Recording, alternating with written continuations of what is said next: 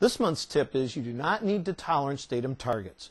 Many folks are confused because the Y14.5 standard gives you two ways to handle datum targets. You can use basic or directly tolerance dimensions. Where basic dimensions are used, established tooling and gauging tolerances apply according to the standard.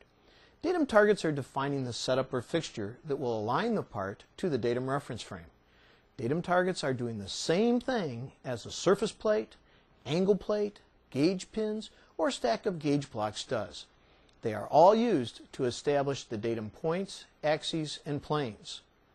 You wouldn't tolerance a surface plate or angle plates used to establish a planar datum. So why tolerance datum targets that are doing the same thing?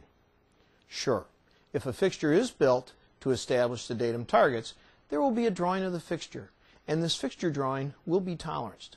But rule of thumb and the Y1443 standard says that the tolerances will usually be a factor of 10 better than the part tolerances. On this drawing, the datum targets require the fixture or equivalent be used to establish the datum reference frame when inspecting the part.